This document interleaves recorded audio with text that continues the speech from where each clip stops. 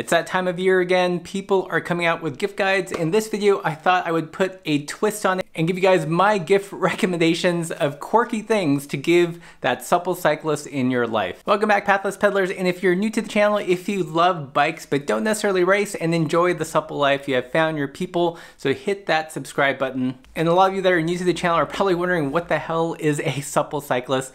Well, in big, broad, rough strokes, it's someone that's not so concerned about being super fast, but wants to explore further, and it's someone that wants to savor a ride and not just Strava it. And so in that vein, here are some fun and quirky gifts for the supple cyclist. Every cyclist knows that food is fuel.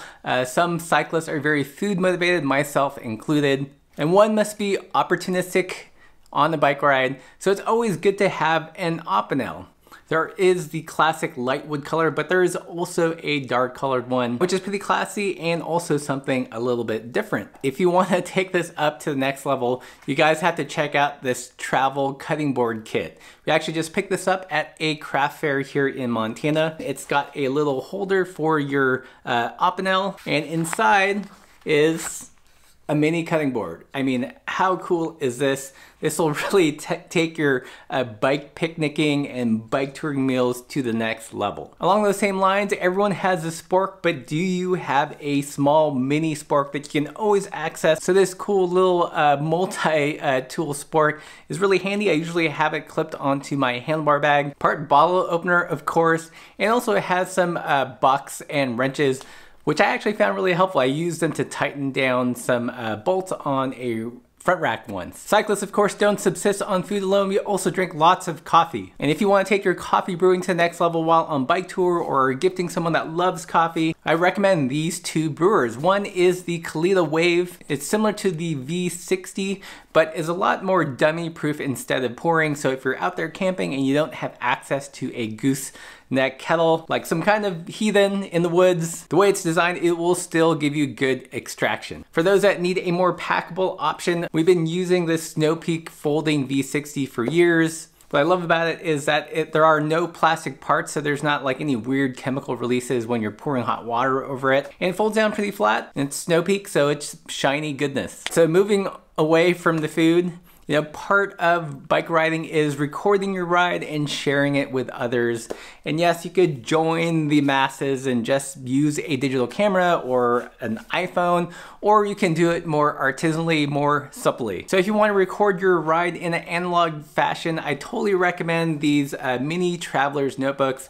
It's really a simple leather flap here, and it's got rubber bands that allows you to put in different notebooks. You can put lined ones in here, dot grids, which are the jam. These come in different sizes. There is a longer one. This is the mini passport version, and this doesn't quite fit the field note size notebook, but there is a field note size leather cover just like this one. All the links are gonna be in the description below. Of course, you'll need something to jot down all your deep thoughts and your ride report. And some people would recommend a Blackwing, which is pretty cool, but I think cooler still and more functional is the Stadler Mars Technico lead holder. So this holds 2mm leads like so, and you can sharpen it to a super fine point. And what's cool about this is it doesn't shrink as you use it because it is a lead holder. The leads last really long. You can swap them out from different hardnesses. So if you're sketching on your bike ride or your bike tour, or just merely writing in your journal,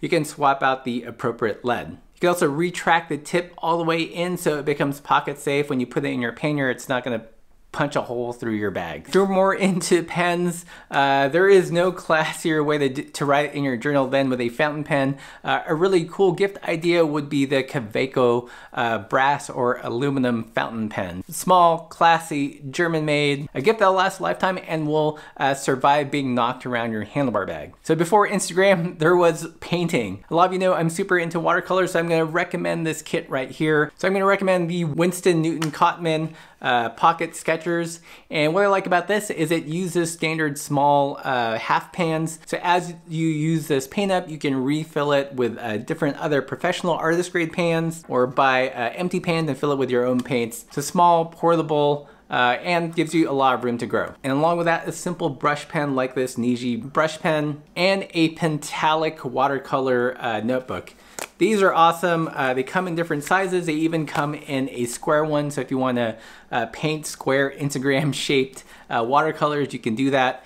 And the paper is really good quality. It'll hold up to a couple different washes, and it's truly double-sided. Some watercolor notebooks, they only work really well on one side, but this I found you can actually paint on both sides pretty well. All right, so let's talk about actual bike stuff.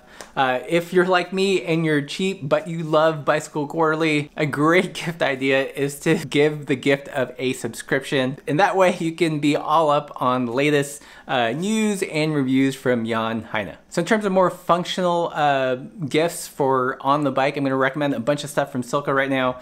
One, we reviewed this pump. This is the Silca Tatico pump. And what I love about this is it's got a built-in flex hose, which you don't have to screw on and off. It's got a locking chuck, so you don't screw this onto the press valve and accidentally unscrew the core. All metal body, truly one of the best mini road style pumps out there I've tried. If there is any one ding to this one is I wish they would come out with a higher volume one so you can use it for mountain bike tires and really big supple tires. All right, the next gift idea I mentioned in a previous video, and that is the Silca ratcheting toolkit. I absolutely love this toolkit. I actually use this at home. I find that by using ratcheting tools, I'm less likely to round out a bolt head, and it makes it really quick to remove things like racks and fenders because you can kind of just do everything in a super quick motion. And one last tool from Silca. This comes in two versions. One is this very fancy at-home version of their Ypsilon, I'm gonna pronounce it wrong, Ypsilon 3-way wrench. This is the home edition. It comes in this cool presentation box. I'm actually going to do a more in-depth review on this tool because I think it's actually pretty interesting. It's like a 3-way tool on steroids. Basically, there is a 4, a 5, and then this red portion which you can swap out for different tools. This is a 6, and the kit itself comes with a bunch of Torx bits and smaller size hex wrenches. One cool thing about this is if you already have the ratcheting set,